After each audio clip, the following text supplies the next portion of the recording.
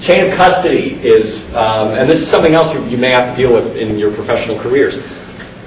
Chain of custody is probably, apart from actually gathering the evidence itself, it's probably the second most important aspect in criminal law and stuff that you guys may have to deal with if you're doing things like rape kits or if you're doing other types of examination, creating medical records. Chain of custody is how an object, how a piece of evidence has traveled from the crime scene to the time it ends up in court. And you have to have an unbroken chain of custody in order for something to be admissible, because you have to prove that an item is what you purport it to be. So if you find a bullet at a crime scene, the crime scene technician is going to take a photograph of that bullet in place. They're going to take the bullet with a little marker that shows the evidence number. They're going to take a picture of that. They're going to take that bullet, they're going to put it in some type of container and mark it as evidence and tag it with the same tag that was in the picture. And they're going to send, then they're going to take a picture of it without the bullet there. And they're going to take that little container and they're going to send it up to the forensics lab. The forensics lab is going to open it, they're going to examine it. Every step along the way, there's a form, and people got to sign off on this form.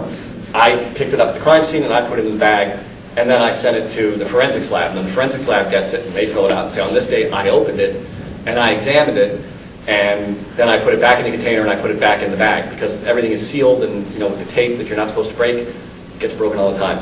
But every step of the way. So then from the lab, it's going to go to maybe back to the police department, and then maybe it goes to the state's attorney's office. But every step in that chain, from the time it gets picked up at a crime scene to the time it's admitted into court, it has to be unbroken. Because if you can show that there's some break in the chain, somebody handed it off to somebody else and they didn't sign for it, or they didn't do what they said they did in that log, that evidence is admissible. And you got to have a little hearing for it. It's not just like poof, it goes away. But usually you file a motion to exclude, and you prepare all your case law and your arguments for the judge, and the two sides go in front of the judge and you say this shouldn't be in because the chain of custody is broken, and you can't authenticate that it's the bullet that came from the crime scene, then it shouldn't go in. And if you can really show that chain of custody was broken somehow, you can usually preclude some evidence from getting in. So that's after. So when you do stuff like like the rape test kits, for example, you're going to have to sign off on little forms when you do these things. They always come with little checklists and signature cards and stuff like that.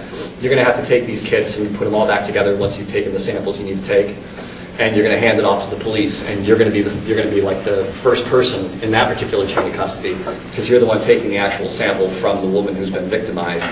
So you're going to be the first one on there. You're going to be called into court, and you're going to sit up on the stand. You're going to get sworn in, and you're going to sit up on the stand, and someone's going to sit there and say, what's your name? Where do you work? What do you do there? Were you there on this night? Do you remember this woman? Did you examine this woman? Did you take this sample from her? Did you put it in this box? Did you seal this box? Did you then hand this box to this police officer? And you'll say yes, at that point.